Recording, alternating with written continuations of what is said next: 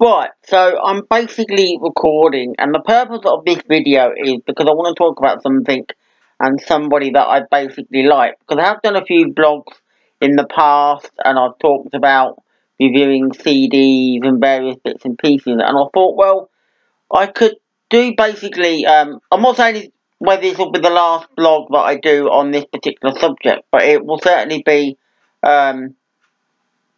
one of the last blogs that I do where I talk about everything connected to it, because basically I want to address not the elephant in the room, but I want to address basically something. So I thought this will be the perfect time to basically put this blog out and that, and basically it's to do with Shakin Stevens. Now, I'm not going to do many more blogs in the future that is all about how I got into him and all that bits and pieces, because I don't think I need to do that.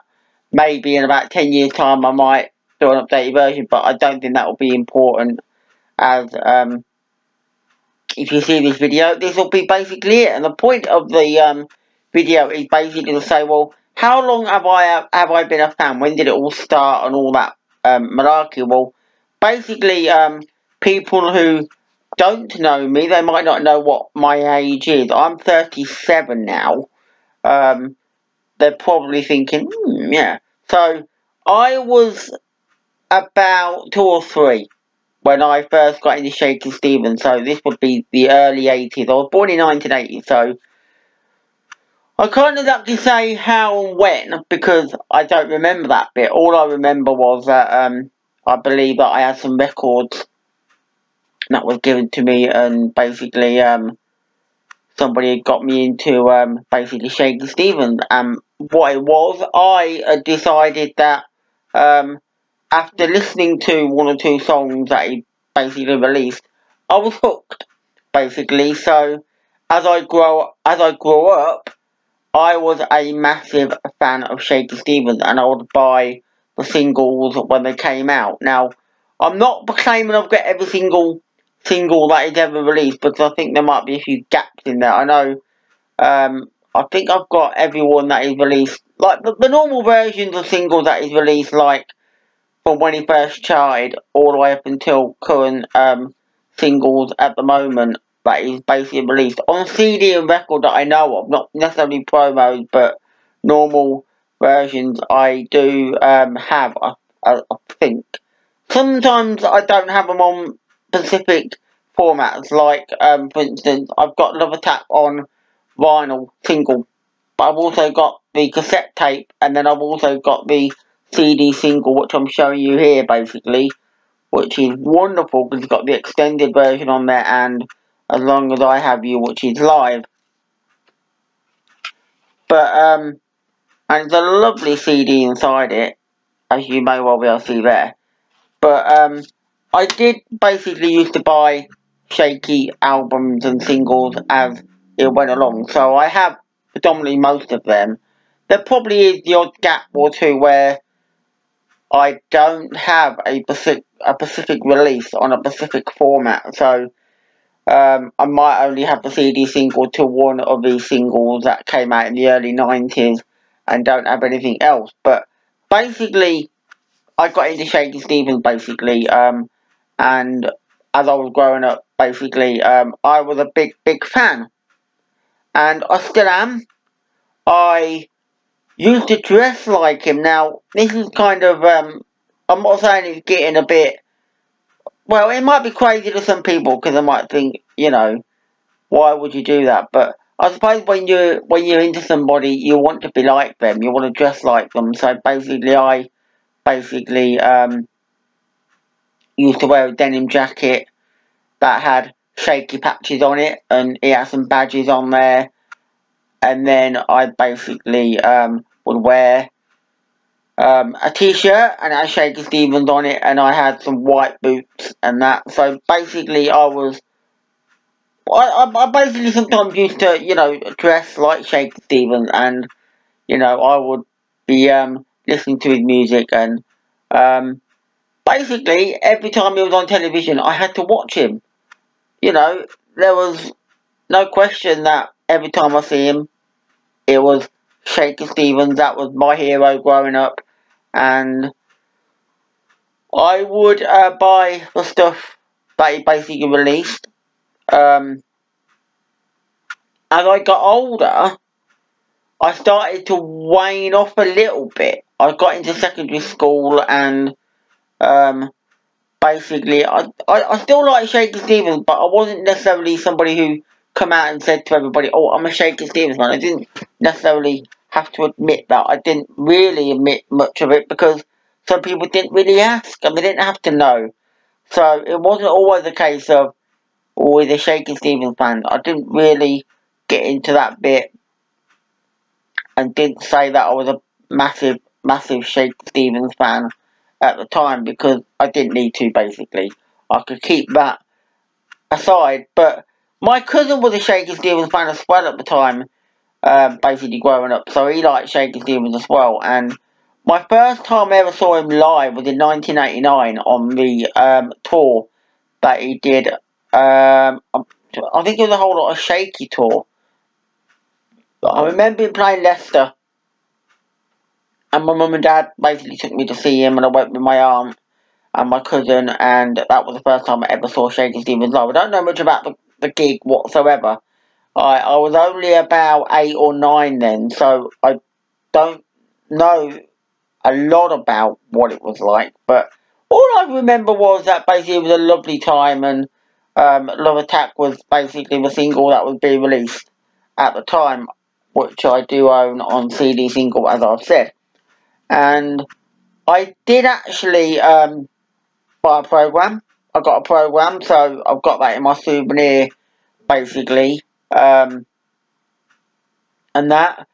And then it all sort of changed a little bit in 1991. Truckfest in Peterborough, because that's where I'm basically from. I live in Peterborough, I'm from there. Was having some celebrity guests at Truckfest, one of them being, yes, you've guessed it, Shakin Stevens. And basically, he had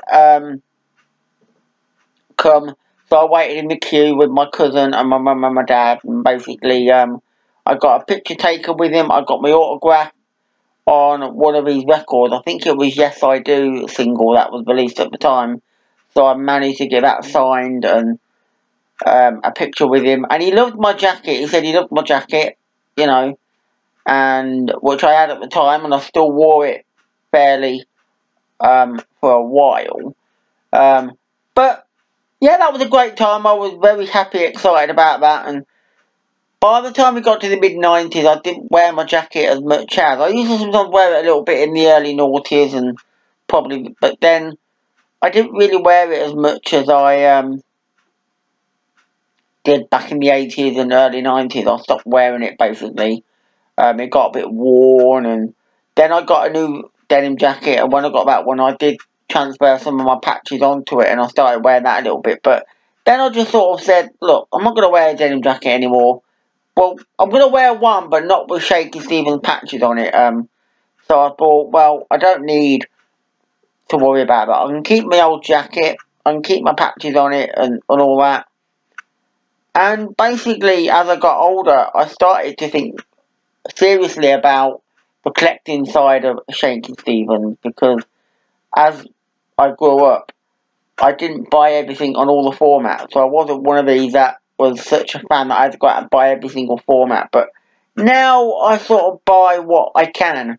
I don't proclaim that I am somebody who goes and buys every single record that I see of Shakin Stevens that I don't own, because I don't have the money for that. You know, I mean, if I could spend money only on Shakin Stevens records, I would. I'd be able to go out and buy stuff that I don't own, but it's not possible because basically I wouldn't be able to buy anything else, and other music would have to come basically out of this thing. So it would be a basic thing to basically say that if I only bought Shakin Stevens records, then all my other records and CDs that I love to collect would have to fall away at the hurdle and that. So I thought, well, it's a better idea for me not to just collect Shakin Stevens records. So what I do basically is I collect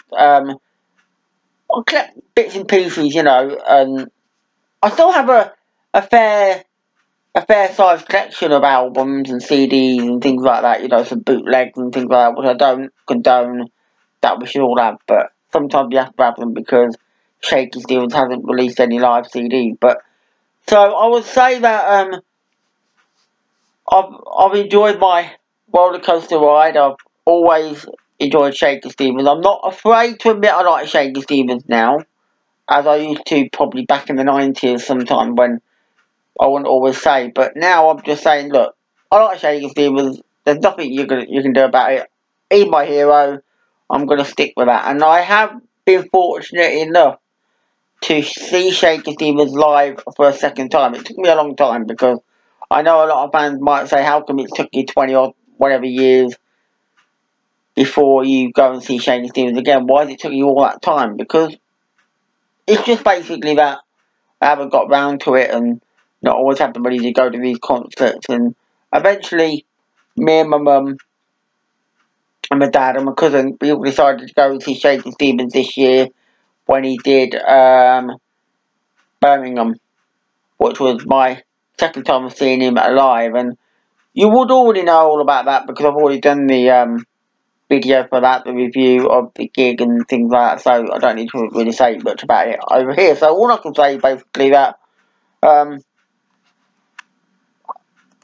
this is just more or less to say about when it started, growing up, collecting, seeing him live. You know, I feel like now the one thing that I'm in two minds about Shakin Stevens really, because part of me thinks, well, sometimes he's a bit protective and all this, and he does things that maybe I don't agree with and that. But then part of me thinks, well, he's still a great guy, he's still a great singer and artist and that, and nobody's ever perfect. But I suppose that's just the way I feel, you know. I don't know what to make of him. I mean, I don't want to sit here and say that Shakin Stevens is a total arsehole and all that, because they'll say you're not really a fan. But we are allowed to criticise him sometimes, because being a fan of any artist, you know, they do make their mistakes and they do have sometimes bad things that they do. The new album that he released this year isn't exactly the greatest album he's ever done, but it was still good though, and I applaud him for doing something that he wants to do and move along in the times and that. And the thing I'm going to end off with is that I'm sadly not in the fan club. I know that's going to come to a shock to a lot of fans. They might think, why not? Well, I don't know. I've never really been in the fan club, so I can't really explain why. I suppose back then I didn't really have funds and money to stay in the fan club. I didn't really do that. I just haven't really got round to joining the fan club any time soon, so I suppose I haven't really thought about it, why I'm not in it, but I can't explain why anyway. All I can say is that I'm a fan just like anybody else, so whether I'm in the fan club or not, I'm still a fan, and I just wanted to clear that up and basically just talk about the fact that when did I start liking Shakin Stevens and how long it's been going on. But I think I'm going to leave it there because I don't want this video to go on too long, ramble on too long about Shakin Stevens. But anyway, bye for now.